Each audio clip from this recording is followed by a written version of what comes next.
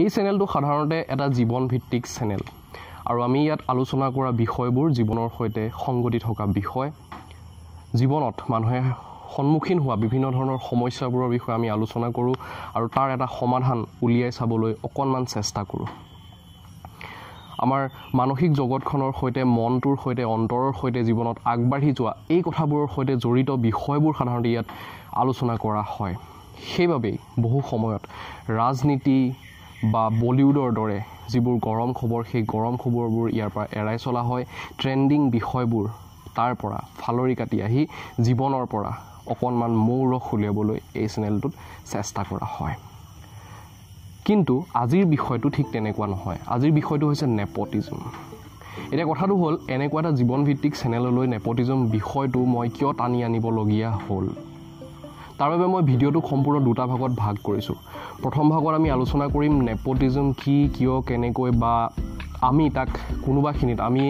নেপটিজমৰ জন্ম দিছোঁ নেকি কেতিয়াবা আমিও শিকাৰ হৈছোঁ নেকি নেপটিজমৰ সেইবোৰ কথা মই তাতে আলোচনা কৰিম আৰু ইয়াৰ সৈতে আমি কেনেকৈ প্ৰত্যক্ষ অথবা পৰোক্ষভাৱে জড়িত হৈ থাকোঁ সেই কথা আলোচনা কৰিম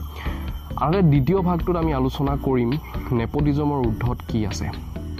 আপোনাৰ সৈতে যদি আপুনি যদি কেতিয়াবা নেপটিজমৰ বলি হয়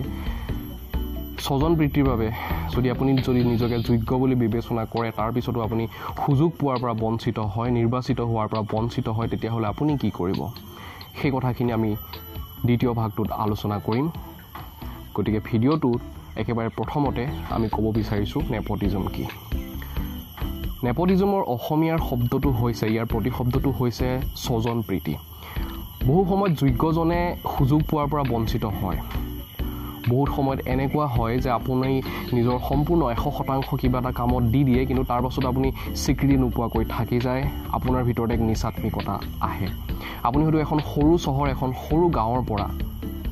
আগবাঢ়ি গৈ ওলাই গৈ জীৱনত কিবা এটা কৰিব বিচাৰে আপুনি নিজৰ নামটো আপুনি সোণালী আখৰেৰে লিখিবলৈ চেষ্টা কৰে বা আপুনি ঘৰখনক তুলি ধৰিবলৈ চেষ্টা কৰে কিন্তু আপুনি বহু সময়ত বঞ্চিত হ'ব লগা হয় এই নেপটিজম বা স্বজন প্ৰীতি এই কথাটোৰ বাবে সেইখিনি সময়ত স্বাভাৱিকতে আপোনাৰ মনলৈ এক হীনমন্যতা নিচাত্মিকতা বা হতাশা এই সকলোবোৰ আহি পৰাটো একেবাৰে সাধাৰণ কথা আৰু যেতিয়া বাৰে বাৰে এইবোৰ ঘটনা মানুহৰ লগত সঘনাই ঘটি থাকে সঘনাই মানুহে যোগ্য হোৱাৰ পাছতো মানুহে যোগ্য বুলি বিবেচিত নহয় সমাজৰ দ্বাৰা স্বীকৃত নহয় সেইখিনি সময়ত মানুহৰ মনলৈ হতাশা আহি এনেকুৱা কৰুণ ঘটনাবোৰ হোৱাটো একেবাৰে সৰু কথা এতিয়া নেপটিজম দিয়াৰ ক্ষেত্ৰত আমি ইয়াক প্ৰত্যক্ষ পৰোক্ষভাৱে আমি ইয়াক কেনেকৈ আমি ইয়াক জন্ম দিছোঁ সেই কথা মই প্ৰথমে কৈ লৈছোঁ কোনোবাখিনিত আমি আমাৰ ৰুচিবোধ সলনি কৰিব লাগিব কোনোবাখিনিত আমি আমাৰ দায়িত্ববোধ জগাই তুলিব লাগিব কোনোবাখিনিত আমি সেইবোৰ খাদ্যহে খাব লাগিব মই খাদ্য বুলি কেৱল আহাৰ হিচাপে গ্ৰহণ কৰা খাদ্যৰ কথা কোৱা নাই মই মানসিক খাদ্যৰ কথা কৈছোঁ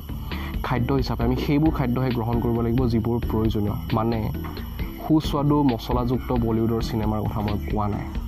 মই ক'ব বিচাৰিছোঁ প্ৰকৃতাৰ্থত অভিনয় শৈলীৰে সুন্দৰ অভিনয়েৰে এটি সুন্দৰ কাহিনী তাৰ জৰিয়তে এটা মেছেজ দিব বিচৰা চিনেমা আমি কিমান চাওঁ আমাৰ ৰুচিবোধে কৈ দিয়ে যে আমি বলিউডৰ মছলাযুক্ত চিনেমা ফাইট এইবোৰ কথা চাই আমি বেছি ভাল পাওঁ আৰু সেইবাবে বহু সময়ত ৰণদীপ হুডা ৰাজকুমাৰ ৰাও নৱাজুদ্দিন ছিদ্দিকী বা সুশান্ত সিং ৰাজপুত তেওঁলোকৰ দৰে প্ৰকৃত অভিনেতাসকল বাদ পৰি যায় প্ৰিয় অভিনেতাৰ তালিকাখনৰ পৰা কোনোবাখিনিতে মছলাযুক্ত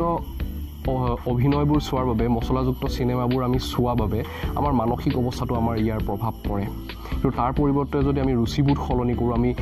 প্ৰকৃত ভাল চিনেমা যিবোৰ চিনেমাই আমাক উৎসাহ দিব পাৰে আগুৱাই যোৱাত যি এটা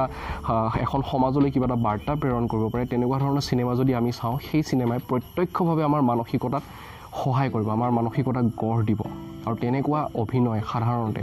সেইসকল অভিনেতাই দিয়ে সেই তেনেকুৱা চিনেমা সাধাৰণতে সেইসকল পৰিচালকে দিয়ে যিসকল পৰিচালকৰ নাম আপোনাৰ মোৰ প্ৰিয় পৰিচালক প্ৰিয় অভিনেতাৰ তালিকাত নাথাকে বা যিসকল বহু সময়ত ট্ৰেন্ডিং টপিকত আহি নপৰে তেনেকুৱা কিছুমান চিনেমা হৈছে যিবিলাক চিনেমা মই এখন চাইছিলোঁ যেনে ৱেল ডান আব্বা বোমন ইৰাণী আছিল চিনেমাখনত এখন সৰু চিনেমা বহুত কম বাজেটৰ চিনেমা কিন্তু খুব সুন্দৰ চিনেমা আপুনি যদি দুৰ্নীতিৰ বিষয়ে জানিব বিচাৰে দুৰ্নীতি আচলতে কেনেকৈ হয় সেই কথা জানিব বিচাৰে তেতিয়াহ'লে আপুনি ৱেল ডান আব্বা চিনেমাখনৰ কথা আপুনি ক'ব পাৰে আপুনি এইখন চিনেমা চাব পাৰে 3 Idiots এখন খুব ধুনীয়া সিনেমা সেইখন সিনেমাই তেনেকৈ খুব এটা ভাল বাৰ্তা আমাৰ সমাজলৈ প্ৰেৰণ কৰিছে ঠিক তেনেকুৱা বহুতো কম বাজেটৰ কিছুমান সিনেমা থাকে যিবিলাক সিনেমা আমি নাচাওঁ শেহতীয়াকৈ সুশান্ত সিং ৰাজপুতৰ চিচৰে সিনেমাখনৰ কথা আমি ক'ব পাৰোঁ যে এখন কিমান ধুনীয়া এখন সুন্দৰ সিনেমা ঠিক তেনেকৈ বিভিন্ন অভিনেতাৰ বিভিন্ন ধৰণৰ সিনেমা আছে আমি কিমানে চাওঁ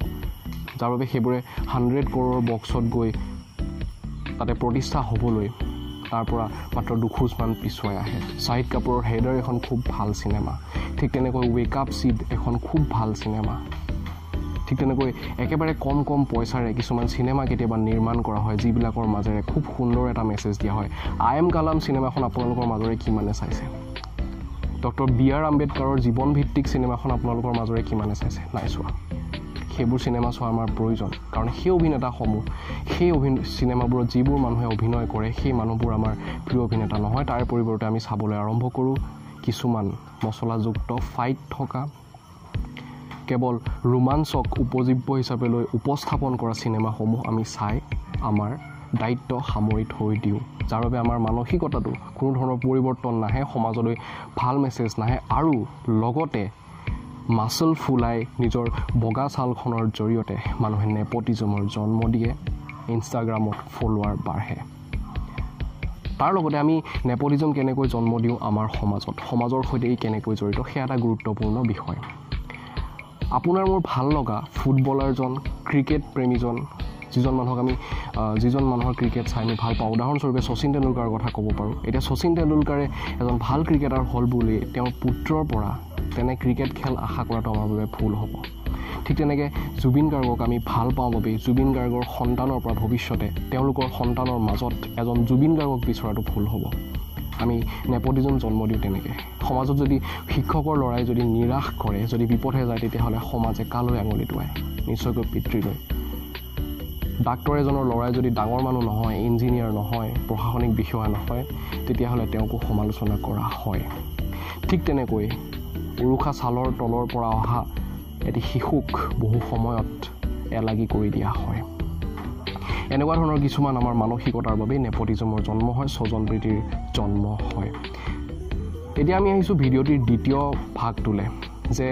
নেপটিজমৰ ঊৰ্ধত কি আছে স্বজনপ্ৰীতিৰ ঊৰ্ধত কি আছে আৰু এই কথাটো আপোনাৰ জীৱনৰ সৈতে এইবাবেই জড়িত কাৰণ আপুনি যেতিয়া আগুৱাই গৈ থাকিব জীৱনত তেতিয়া বিভিন্ন সময়ত আপুনি নেপটিজম বা স্বজনপ্ৰীতিৰ আপুনি বলি হ'ব আপুনি চিকাৰ হ'ব বহুতো সময়ত আপুনি যোগ্য বুলি বিবেচনা হ'ব লাগিছিল কিন্তু আপুনি নহ'ব জৰ্জ বাৰ্নাৰ্ড শ্ব'য়ে আনকি কৈছিল যে তেওঁ যেতিয়া নোবেল বঁটা পাব লাগিছিল তেতিয়া তেওঁ নাপালে আৰু সেয়েহে তেওঁক যেতিয়া পিছত নোবেল বঁটা দিয়া হৈছিল তেতিয়া তেওঁ নোবেল সমিতিক কৈছিল যে মই সাগৰখন সাঁতুৰি বা মই নদীখন সাঁতুৰি পাৰ আহি পোৱাৰ পাছত তোমালোকে মোলৈ লাইফ বেল্ট দলিয়াই দিয়াৰ অৰ্থ কি মোক যেতিয়া প্ৰয়োজন আছিল তেতিয়া তোমালোকে নিদিলা গতিকে নেপটিজম স্বজনপ্ৰীতি বহুত সময়ত এনেকুৱাকৈ জড়িত আওপকীয়াকৈ যে যোগ্যজনক আমি যোগ্য বুলি বিবেচিত নকৰোঁ আমি তেওঁক স্বীকৃতি নিদিওঁ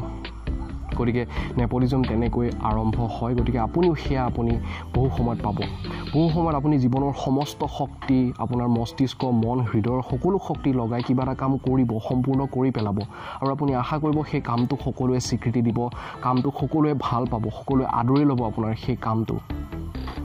সেই কাম হয়তো এটা সৰু কামো হ'ব পাৰে একদম সৰু কাম জীয়াই থকাৰ এটা উপায়ো হ'ব পাৰে আপুনি ভাবিব সকলোৱে আপোনাক উৎসাহ দিব সাহস দিব কিন্তু তাৰ পৰিৱৰ্তে আপুনি দেখিব তাক আপোনাক বহুতে সমালোচনা কৰিব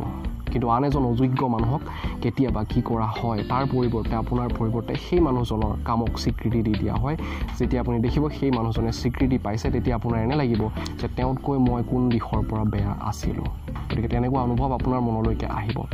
এতিয়া ইয়াৰ সমাধানৰ উপায় কি সেইবাবে মই আপোনাক এটা সৰু ভিডিঅ' ক্লিপৰ কথা ক'ম সিদিনাখন মই হঠাতে স্ক্ৰল কৰি গৈ থাকোঁতে মই পালোঁ সেই ভিডিঅ' ক্লিপটো এটা সৰু খুব সম্ভৱ 30-40 ছেকেণ্ডৰ এটা ভিডিঅ' ক্লিপ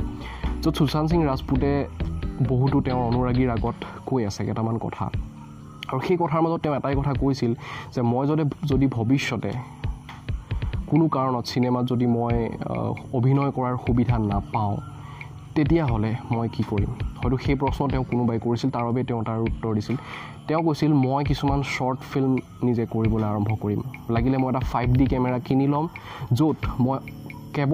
মই অকলে অভিনয় কৰিম য'ত মই ডাইৰেক্টৰ হ'ম মই পৰিচালক হ'ম মই প্ৰযোজক হ'ম আৰু মই অভিনয় কৰিম আৰু সেইবোৰ আপোনালোকলৈ মই এৰি দিম মই মাত্ৰ অভিনয় কৰিব বিচাৰোঁ ঠিক ইয়াতেই নেপোটিজমৰ বিৰুদ্ধে স্বজন প্ৰীতিৰ বিৰুদ্ধে যুঁজি থকাৰ মূল মন্ত্ৰটো লুকাই আছে আপুনি জনপ্ৰিয়তাৰ পিছলৈ যাব নালাগে যদিও স্বীকৃতি বহুত সময়ত প্ৰয়োজন মানুহে বিখ্যাত হোৱাটো প্ৰয়োজন আপুনি সেই কামটোত আপুনি গুৰুত্ব দিয়ক সুশান্ত সিং ৰাজপুতে সেই কথাটোৱে কৈছিল যে মই কেৱল অভিনয় কৰিব বিচাৰোঁ সেয়া লাগিলে বলিউডৰ চিনেমা নহয় মোৰ শ্বৰ্ট ফিল্মেই হওক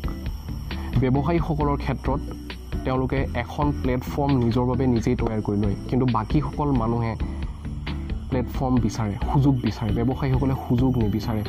ব্যৱসায়ীসকলে বহুত সময়ত নিজৰ বাবে নিজেই সুযোগ তৈয়াৰ কৰি লয় আপোনাৰ বাবে আপুনি সুযোগ নিজেই তৈয়াৰ কৰি ল'ব লাগিব আৰু তাৰ লগতে আটাইতকৈ গুৰুত্বপূৰ্ণ কথাটো হ'ল আপুনি যদি সঁচাকৈ কিবা শিল্পৰ সাধনা কৰে যদি সঁচাকৈ জীৱনৰ সাধনা আপুনি কৰে যদি সঁচাকৈ আপুনি আগবাঢ়ি যাব বিচাৰে তেতিয়াহ'লে নেপোটিজম স্বজন প্ৰীতি আপোনাক কেতিয়াও ধৰি ৰাখিব নোৱাৰে তাৰ এক উদাহৰণ হ'ল সুশান্ত সিং ৰাজপুত যদিও তেওঁ মৃত্যু হোৱাৰ পাছত মৃত্যুক আঁকোৱালি লোৱাৰ পাছতহে মানুহৰ মৰম বেছিকৈ দেখিবলৈ পাইছে তথাপিও তেওঁৰ অনুৰাগীৰ সংখ্যা কম নাছিল তেওঁৰ অভিনয় যে অতি সুন্দৰ আছিল তেওঁ এজন প্ৰকৃত এটি বাখৰ আছিল যি খুব সুন্দৰকৈ অভিনয় কৰিব পাৰিছিল অভিনয়ৰ কথা জানিছিল সেই কথা সকলো মানুহেই জানে অন্ততঃ সেই কথা সকলো মানুহে স্বীকৃতি দিব গতিকে কথাখিনি কেনেকুৱা পালে কমেণ্ট কৰি জনাব চেনেলটি ছাবস্ক্ৰাইব কৰি থ'ব এনেকুৱা ধৰণৰ জীৱন ভিত্তিক বিষয়ক লৈ আমি সদায় আলোচনা কৰি থাকিম আপোনাৰ সৈতে কথা পাতিম মত বিনিময় কৰিম ভিডিঅ'টি যাক প্ৰয়োজন বুলি ভাবে তেওঁলৈ আপুনি শ্বেয়াৰ কৰি দিব পাৰে আৰু লগতে এটা কাম কৰিব ভালে থাকিব লগতে স্বজন প্ৰীতি আৰু পৰিয়ালতন্ত্ৰৰ ঊৰ্ধত যাবলৈ আমি একেলগে চেষ্টা কৰিব লাগিব ধন্যবাদ